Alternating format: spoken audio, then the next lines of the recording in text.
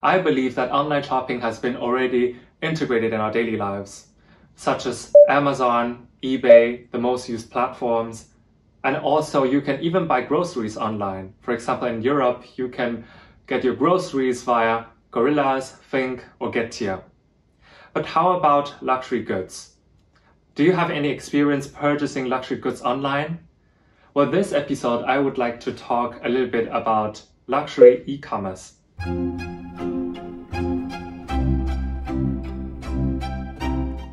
Hi everyone, welcome to a new episode of Fashion Brief.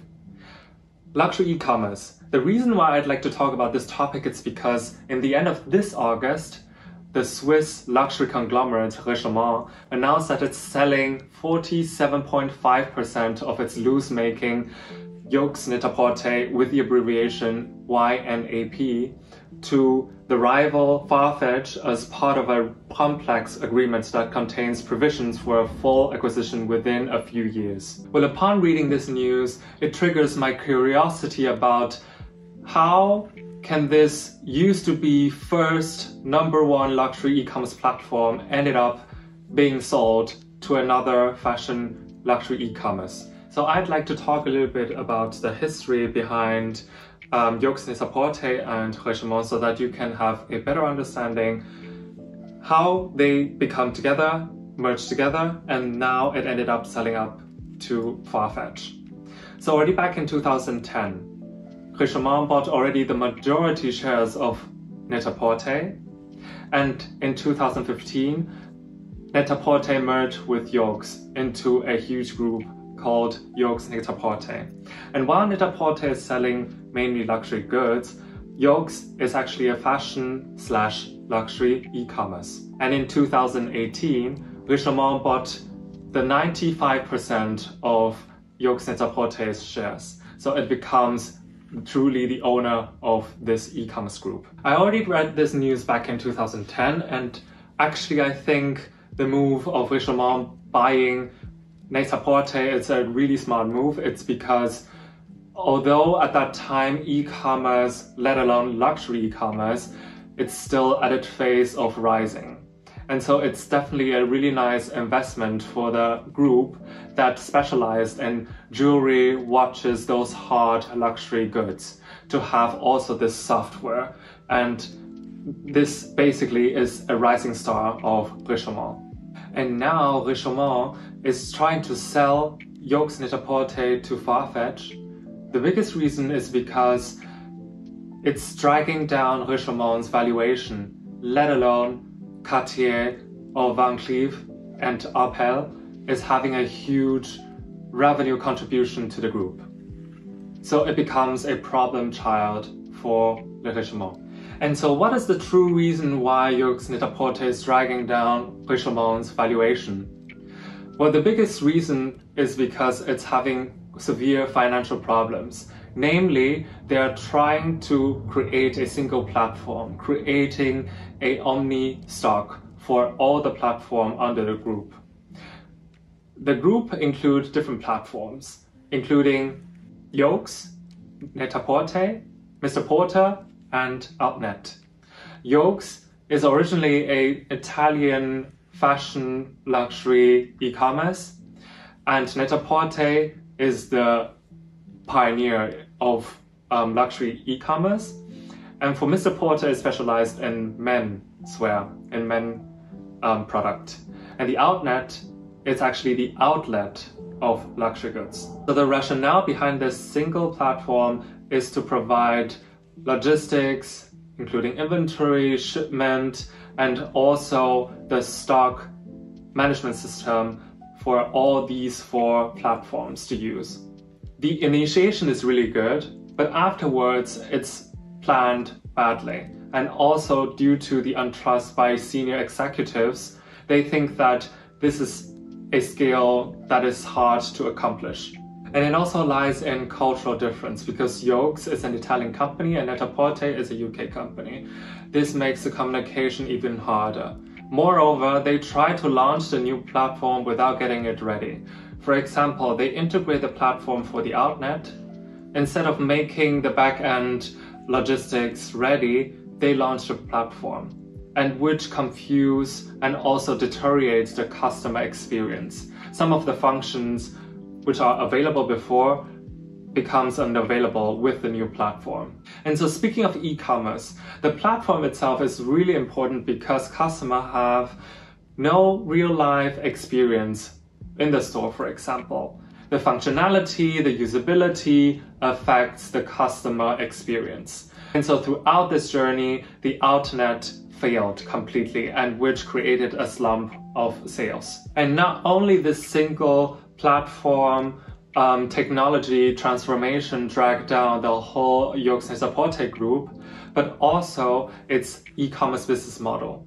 Because Net-a-porter, as a pioneer of the luxury e-commerce platform, it started its way in a more traditional and conventional way. Namely, they built up a wholesale business model that echoed traditional department stores buying and pushing up merchandise to customers.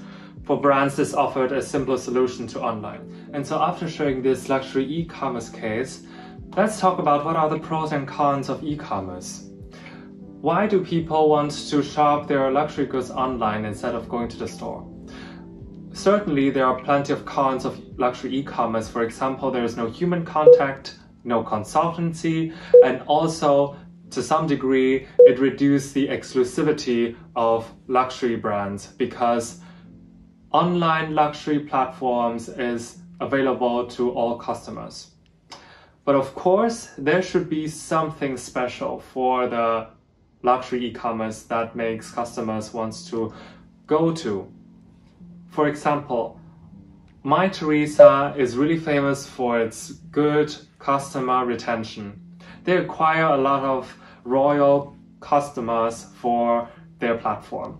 For example, by providing limited editions, special collaboration with different brands, by making capsule edition, and also to have special editorials to aspire to make the customers know that there should be different combination possibilities with different products and different brands.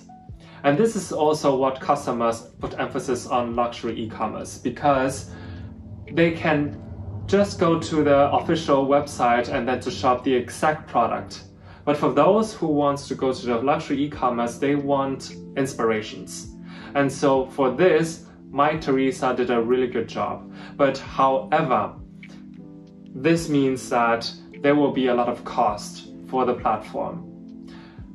According to Business of Fashion report, mytheresa costs 3 times more for acquisition new customers than Farfetch, which means that mytheresa, after the IPO years ago, they need to know how they should focus on valuable customers instead of spending a lot of money throughout their customer base. And so having unique content and editorials is one of the key to success for luxury e-commerce and also business model. It plays an important role upon hearing the case of Yoox Net-a-porter and Richemont. And one of the good examples is actually Farfetch. Its e-concession business model drives the revenue up since the pandemic. Farfetch is a platform player aggregating the inventory of its boutique partners without holding any inventory itself. And instead, Farfetch algorithm directs orders to boutiques that hold the inventory and are linked to the local fulfillment network. So an order placed by a customer is directed to a boutique based on proximity, cost of delivery, and the boutique's fulfillment record. Well, for customers, there are minimum difference between the e-concession and also wholesale business models such as Net-a-porter and Farfetch.